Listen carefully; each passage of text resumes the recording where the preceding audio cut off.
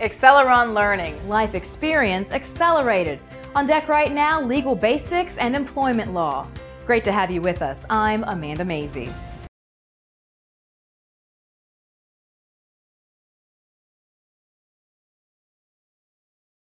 This unit will discuss the legal rights of workers and employers. Federal employment laws provide both the applicants and employees certain protections from unfair treatment and discriminatory actions of the employer. The protections encompass hiring and termination practices, discrimination, wages, and benefits. Federal regulations also protect the activities of unions, guarantee a standard of workplace safety, and offer protection for whistleblowers. Prior to the enactment of these laws, workers in the U.S. had very few rights. Around the turn of the 20th century, a number of high-profile incidents prompted the government to take action to protect workers. Pre-industrial laborers faced risks from animals, hand tools, ladders, and stairs. Industrialization substituted steam engines for animals, machines for hand tools, and elevators for ladders. But whether these new technologies generally worsen the dangers of work is unclear. What is clear is that nowhere was the new work associated with the Industrial Revolution more dangerous than right here in America. While workers were injured on the job or their heirs were suing employers for damages, winning proved difficult. Where employers could show that the worker had assumed the risk, had been injured by the actions of a fellow employee, or had himself been partly at fault, courts would usually deny liability. A number of surveys taken around the year 1900 showed that only about half of all workers who were fatally injured recovered anything, and their average compensation only amounted to about a half a year's pay. Because accidents were so cheap, American industrial methods developed with little reference to their safety. Public reaction to numerous industrial incidents in the early 20th century led to changes in government regulation of labor.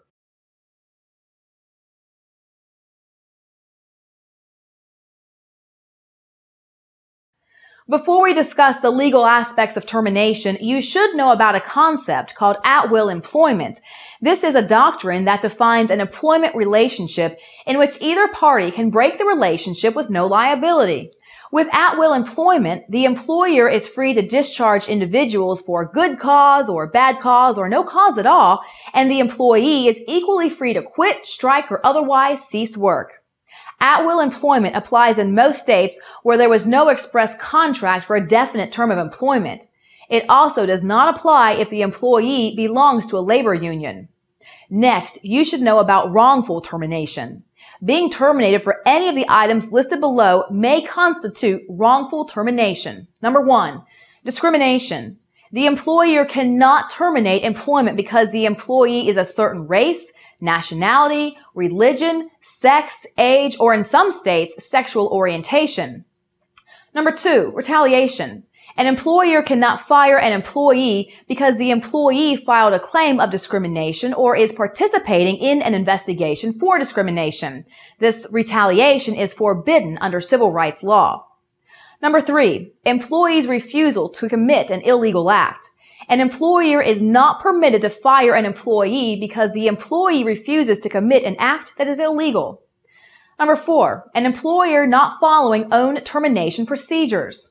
Often, the employee handbook or company policy outlines a procedure that must be followed before an employee is terminated. If the employer fires an employee without following this procedure, the employee may have a claim for wrongful termination. Now let's talk about termination. If you are ever terminated from a job, you may be eligible for unemployment compensation. Benefits are provided to workers whose jobs have been terminated through no fault of their own. To receive benefits, you must be willing and available to work at a new job. Benefits are paid jointly through a federal and state partnership but are administered by each state individually. Benefits may be paid for up to 26 weeks and may be extended during periods of high unemployment for an additional 13 weeks. Should you need to file a claim, you can contact your state unemployment insurance agency using the website servicelocator.org.